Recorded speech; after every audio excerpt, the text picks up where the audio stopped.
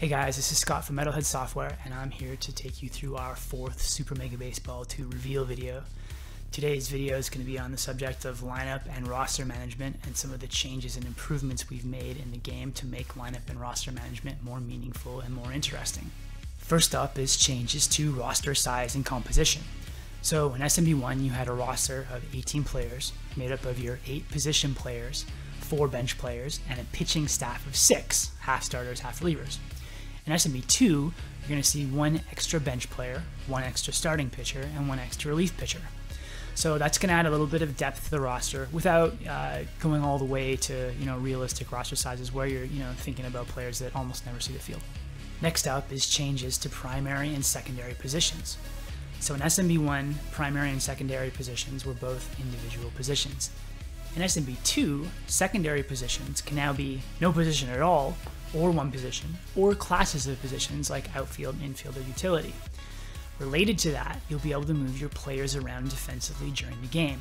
So between the larger bench, the more flexible secondary positions, and allowing defensive positional swaps in the game, we should be able to make defensive positioning overall more meaningful.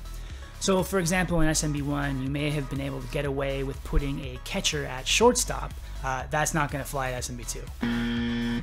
Next up, a couple more things on lineup utilization. Double switches are in the game now, so those obviously come in handy in certain situations.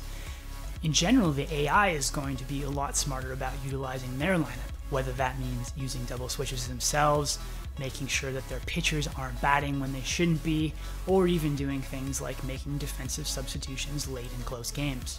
One more related change is in how Mojo works in the game. I'll remind you that Mojo is almost like a psyche or confidence type mechanic that primarily affects how players perform under pressure, but also some other subtler things. In SMB1, Mojo didn't carry over from game to game, but in SMB2 it will to some degree. This is going to create the effect of streaks or slumps and create some interesting emergent situations in seasons where, for example, a guy that might be your usual starting shortstop is so cold that you might have a utility infielder serving as your starting shortstop in a pennant race deciding game. That's it for today. In upcoming videos, we'll start to touch on changes to the on-field mechanics and things like game modes and online play. In the meantime, thanks for watching, and we'll talk to you again soon.